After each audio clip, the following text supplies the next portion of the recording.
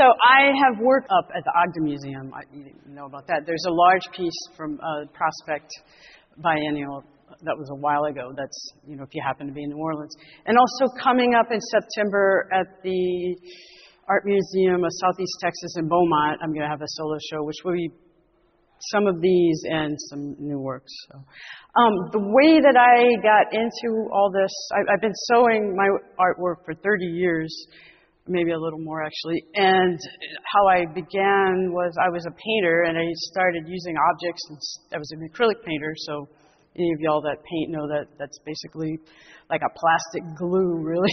And so you can stick stuff into it. So when I started, I was looking for ways to create textures in my work, but soon I got more interested in the objects than the paint. I thought the objects related to real life, and maybe acrylic paint was a little bit not related to anything.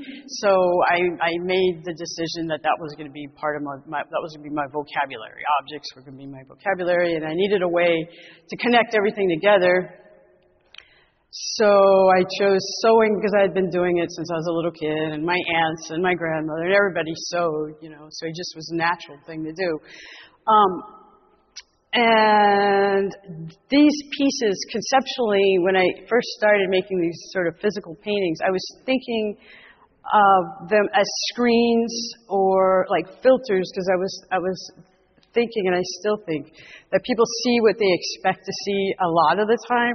So maybe you're born with a, tabula rasa, and you have nothing, you're not affected by it. You have a clear, open idea about everything. But soon all your parents' beliefs become like stuck to this filter, that you're seeing through. And then, all of your decisions, and even if you reject your parents' religion, or you reject your parents' politics, or you're still sticking stuff to that filter.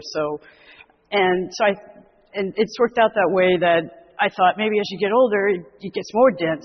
My pieces have gotten a lot heavier over the years, so I guess maybe my filters are really full.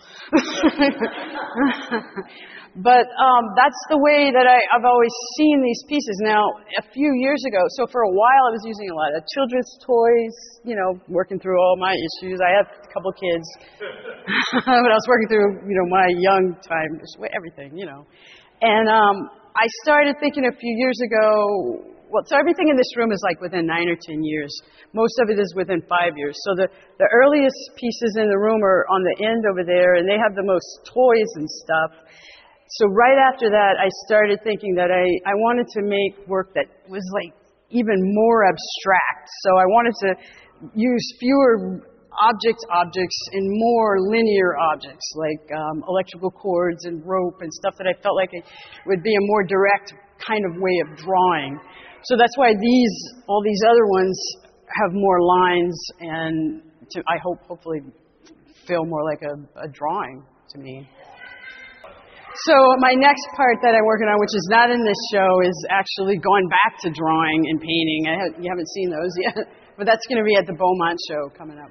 Some of that will be in there. Those ones are 5 feet because that's as far as I can reach behind the piece on each side to sew, because I work on them on the wall. Like this one's too big, obviously, so the middle part of this had to be done with curved needles. They're all sewn. There's no glue or anything in any of them. But embroidery floss, embroidery floss, yeah, with really big needles and stuff. Thanks for being here. I'm happy to be here. Yeah. Thank you. That was Shawne Major talking about her latest exhibition, So What? On view at the Galveston Art Center from April 22nd to July 9th, 2023. You can learn more about this exhibition and the Galveston Art Center at galvestonartcenter.org.